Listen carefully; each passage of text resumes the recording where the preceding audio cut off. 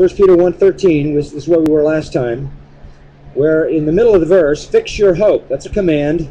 Fix your hope. Set your hope completely. Pretty strong language.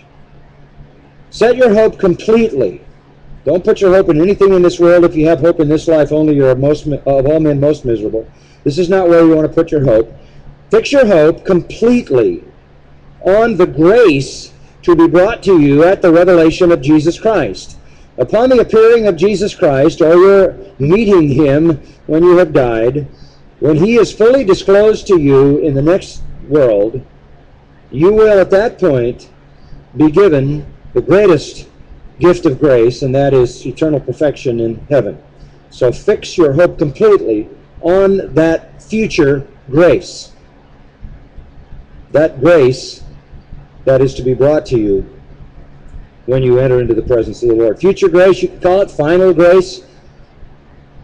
And we pointed out last time that it's grace. It's just as much grace as your justification was grace, as your conversion was grace, as your redemption and your regeneration were acts of God's grace. It's just as much grace as your sanctification is grace, as God continues to shape you through the Spirit of God into the image of his Son, Jesus Christ, even though you're sinful.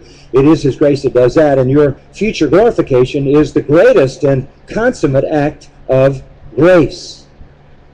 Now you'll notice it says it is being brought, present tense. It's in the process of coming about. It's in the process of coming about. One way to look at that is that in John chapter 14, we hear the words of our Lord Jesus as he was preparing to leave this world, when he said to his disciples, "In my Father's house are many dwelling places. If it were not so, I would have told you, I go to prepare a place for you. And if I go and prepare a place for you, I'll come again and receive you to myself, that where I am, there you may be also."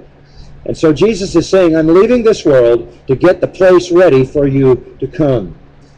God is in the process of getting heaven ready for every individual believer. That is, in a sense, another way to view the grace that is being brought to you, present tense. God is working that plan out even now, preparing you for your final grace and preparing heaven for that final grace when you arrive. This